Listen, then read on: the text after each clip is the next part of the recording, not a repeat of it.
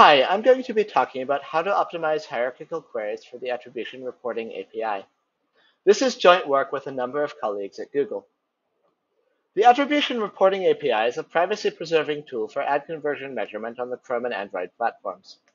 The traditional approach for ad conversion measurement uses third-party cookies. But due to user privacy concerns, a number of browsers are deprecating the use of third-party cookies. The Attribution Reporting API can produce aggregate statistics about conversion attribution without using persistent cross-site identifiers.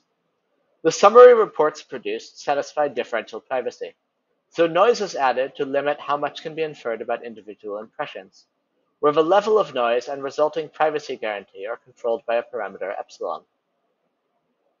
We want to estimate the number of conversions attributed to impressions with a certain combination of features. For example, given this dataset of clicks that occurred in different ad campaigns at different locations and days, we can ask how many conversions were attributed to impressions from campaign 123 and took place in Los Angeles last Friday. More generally, we can ask for each city and day of the campaign how many attributed conversions were there. We can also ask what is the total number of attributed conversions for campaign 123, or what is the total number in Los Angeles. So given a tree that branches on a combination of impressions and conversion features, we want to estimate the total number of conversions corresponding to each node in the tree. The error metric we study is a thresholded version of root mean squared relative error, averaged over all the levels of the tree. But the algorithms we present work just as well with a variety of other error metrics. Our algorithms satisfy differential privacy, which provides worst-case guarantees about how much an adversary can infer about any individual data record. The privacy level is controlled by a parameter epsilon, where smaller epsilon corresponds to a higher level of privacy. For counting queries such as these, we can satisfy epsilon differential privacy by adding noise of scale 1 over epsilon from a Laplace distribution, which can be done using the Attribution Reporting API. The hierarchical queries we'll be asking sometimes issue multiple queries that involve the same data record.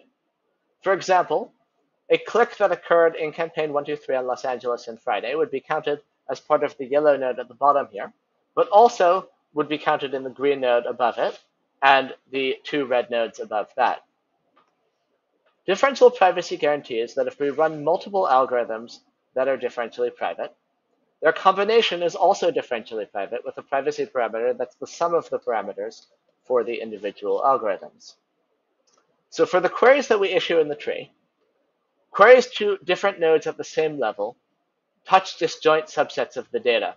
So we don't have to account for this here. But queries to nodes at different levels may touch the same data record. What this means is, given a total privacy budget, we can split it into separate privacy budgets for the different levels of the tree, so that the sum of these privacy budgets is our total budget epsilon. And then we can issue queries to level I of the tree, adding noise 1 over epsilon sub I to each such query. We want to know how can we obtain estimates for hierarchical queries that have minimum possible error and are consistent with one another when we ask interrelated queries. We present two main results. First, a post-processing algorithm that improves the error of each estimate and ensures consistency with the tree. And secondly, a procedure for optimizing the allocation of the privacy budget among the levels of the tree.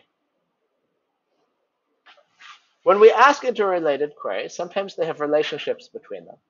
For example, the total number of clicks in campaign 123 must equal the sum of the number of clicks of campaign 123 in each region where the campaign was active.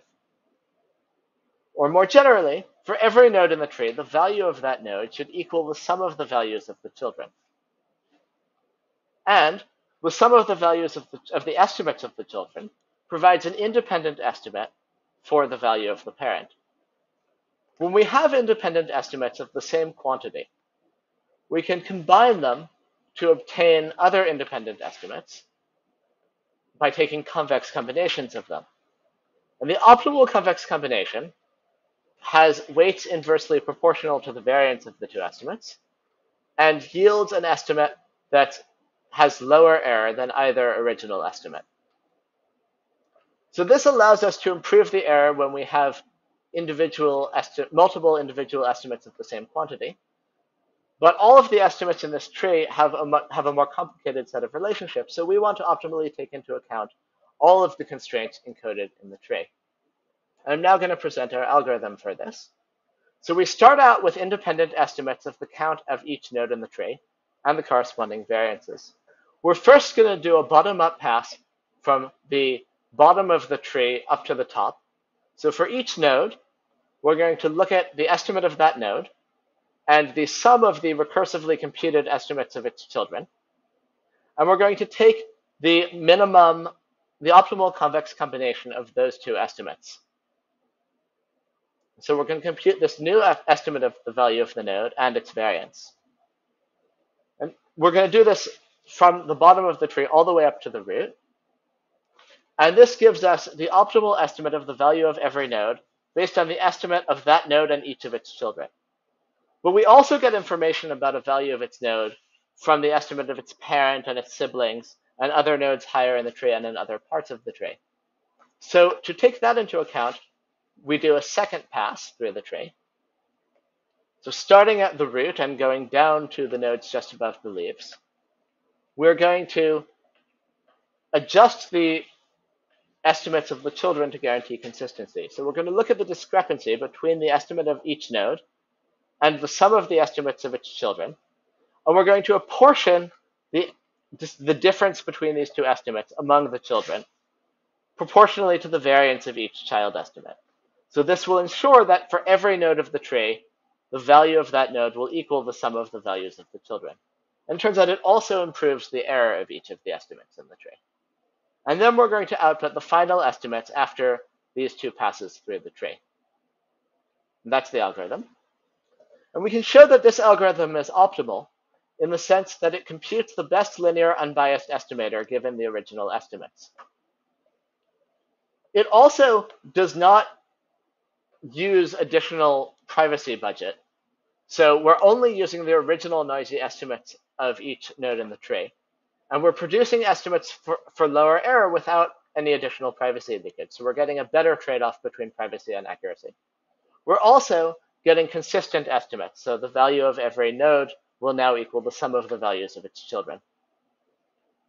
And this is a linear time algorithm, so it's very efficient and can be extended to compute not just the estimates, but also the variances of each estimate. This algorithm extends the methods of Hay et al. And Cormode et al., which apply to regular trees, whereas our method works for arbitrary trees. And it's also related to the powerful and more general matrix mechanism for differential privacy, which in general requires at least quadratic time. So this tells us, given a set of estimates, how can we optimally make use of them to get the best estimates and consistent estimates resulting from our original estimates, but which measurements should we take?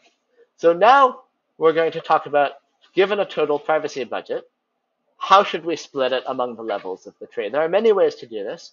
We could put all of our privacy budget on the leaves of the tree, only estimate the leaves, and infer the other counts by adding the appropriate combination of the leaves. Or we could split our privacy budget equally between the different levels of the tree, or there's many other strategies we can use. So if we have even noisy historical data or prior on the data distribution, we can evaluate these different options to choose the best budgeting strategy, the best split of our privacy budget epsilon among the levels of the tree. In this work, we take a simple greedy approach where we take the total privacy budget and divide it into some number k of increments, and then we proceed iteratively. In each iteration, we allocate epsilon over k additional privacy budget to the level that most decreases the overall error after post-processing. So then after k iterations, we have an allocation of the privacy budget epsilon to the levels of the tree that has a good error. So we evaluate these two algorithms on two public Criteo datasets, the sponsored search conversion log dataset and the attribute modeling for bidding dataset. For each dataset, we selected a set of attributes to construct our hierarchy, and we split the datasets into budgeting data and test data based on click time. so that we can perform budgeting on entirely separate data from the data used to evaluate.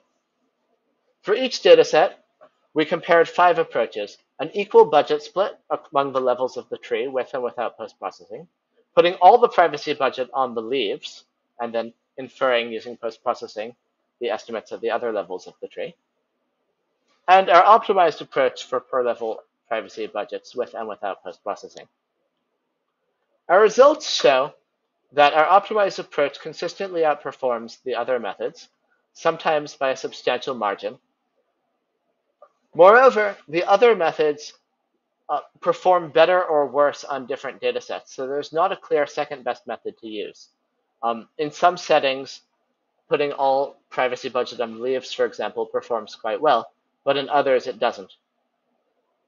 But our combination of optimizing the allocation of the privacy budget and using this post-processing algorithm to achieve consistency and improve the error of each estimate outperforms the other methods and results in fairly accurate estimation of conversion values. Thank you.